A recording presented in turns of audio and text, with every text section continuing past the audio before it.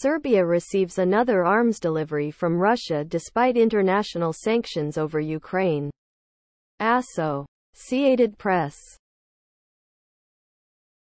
Serbia has received another arms delivery from its ally Russia despite international sanctions on Moscow over its full-scale invasion of Ukraine.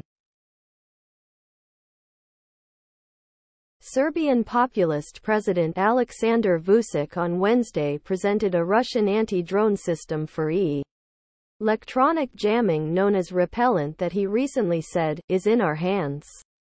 The delivery reached Serbia a few months ago, even though the country's airspace is almost completely surrounded by NATO member states that have agreed to Western sanctions.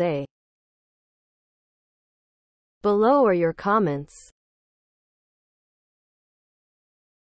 Madness. I remember when the idea of international sanctions or ones issued by the UN. Sanctions against Russia are illegal. That's a fact. It's not recognized by the UN. We simply bully other countries to comply with it.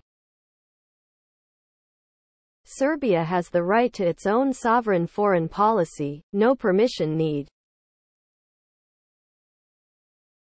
When is the Western world going to wake up and realize that the Russians and Chinese are capable of surviving far worse than our sanctions and are going to do whatever they like unless physically restrained from doing so?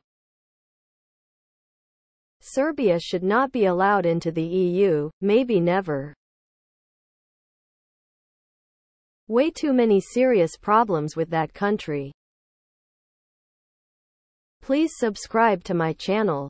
And if you like it, please thumbs up.